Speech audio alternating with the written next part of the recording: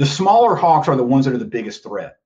And in particular, the group of hawks that are in the Accipiter group, and the two in particular, they look identical from a plumage standpoint, but one just happens to be a little bit larger than the other, and that is the sharp-shinned hawk and the Cooper's hawk. Well, for us, the area that we're in, our region, we don't have any sharp-shinned hawks, and any that we do see are just transient. They're in the process of migrating further north, which is wonderful. Please just keep moving. The Cooper's hawks, though, we used to be just a little south of the very southern part of their breeding range. But over the past 10 years, that has totally changed. And now Cooper's hawks have exploded in numbers over the past 10, 15, 20 years. And now we are fully in their breeding range. So we have Cooper's hawks here year round. And Cooper's hawks, their numbers are continuing to grow. And in recent years, I have seen, just listening to some of the Martin forums online, hearing what a lot of people are reporting, more and more people are having their colonies repeatedly attacked by Cooper's hawks. And there are some people that are having their colonies just picked apart, attack after attack, to the point of completely losing their colonies altogether.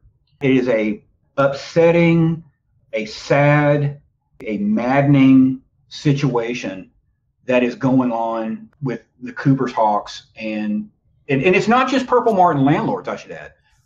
You're hearing about folks that are possibly that have homing pigeons that are having to deal with this massive influx of Cooper's hawks. People that are just attracting songbirds to their backyard, enjoying attracting songbirds to like regular bird feeders, are seeing their backyards get just turned into this hunting ground for these hawks, to the point where they're not even seeing any more songbirds in their backyards. And so that has been a much, much more difficult fight. Obviously, the hawks enjoy very strict protections, as do the martins. But, I have to be very careful when I say this. Obviously, a lot of these laws are put in place to protect a lot of the species and to make sure that they're not killed or things that are done that can potentially cause their numbers to decline or even disappear. But the hawks, the Cooper's hawks in particular, have adapted to a lot of these situations where all of these suburban backyards that have produced these bird sanctuaries, where all these songbirds have enjoyed for a long time, of really not having to worry about predators coming through and taking on a routine basis. The Cooper's hawks have moved in and taken advantage of that. And, I ask the question sometimes, and I've asked this before on some of these forums. Obviously, the Cooper's hawks numbers have exploded.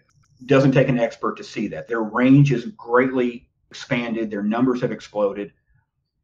So at what point does the various state DNRs, or in this case, it would be the U.S. Fish and Wildlife Service, because they are federally protected, or in Canada, it would be Nature Canada. At what point do they take a step back and say, okay, we have one protected species, in this case, the purple martins, whose numbers are declining, that are being heavily predated on by these other protected species of raptors, these Cooper's hawks, whose numbers are exploding. At what point do we reevaluate what's going on here? Do we start allowing maybe for relocation programs, where if a martin colony is under siege, can the DNRs send someone out to maybe trap and relocate? I mean, of course, there's all sorts of problems with that. If the hawk is actively nesting, obviously you don't want to remove adult hawks from being able to take care of young hawks that are still relying on them, everything else. But I don't know, long story short, that has become a huge problem.